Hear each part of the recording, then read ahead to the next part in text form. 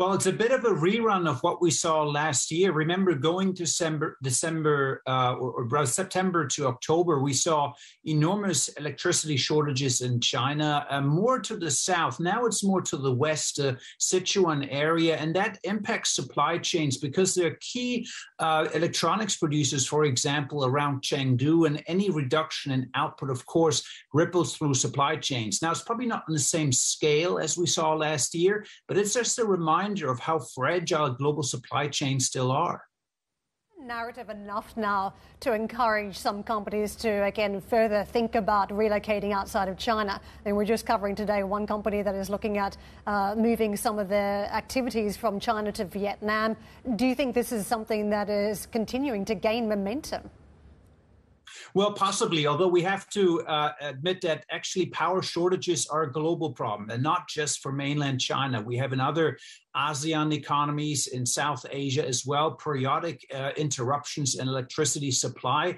There's just a reality here, and that is that as we move towards other energy sources, there is potential disruptions over time. We have very high fossil fuel prices, and that's really impacting everybody anywhere. But of course, there is a move of some production out of mainland China into Southeast Asia, but that's really part of a long-term trend that's still really playing itself out at the moment. Fred, there's been so many issues reported around China as we talk about the property market being one issue. We're just talking about the energy situation, but demand is another. Inflation in the mix too. What do you make of the challenges China is facing here, and what the number one issue is for the mainland market? Well, it's really demand, because on the domestic side, consumers just aren't spending enough, whether it's on goods or whether it's buying apartments. So it's a domestic demand component, which is really not revving up. And the risk here is that on the external side, you will see exports slow in the coming months. Some of the lead indicators, in fact, suggest that electronics demand is weakening. Globally, trade will slow, and that puts even more pressure on domestic demand. And here, the Chinese authorities are trying to add a bit more stimulus, but it hasn't really gained the traction as of yet that one would ordinarily expect. So we actually expect, therefore, them to try to press the stimulus pedal even harder in the coming months, particularly on the fiscal side. That's fascinating, because China for a while was trying to crack down on the spiraling property market, try to actually put a little bit of the brakes on the property market. Now, as you said, they're trying to stimulate it. And part of the problem with demand is that Chinese consumers are not buying goods. They're not buying apartments. What is the strategy now from Chinese authorities with regards to the property sector? They seem to kind of want the best of all worlds.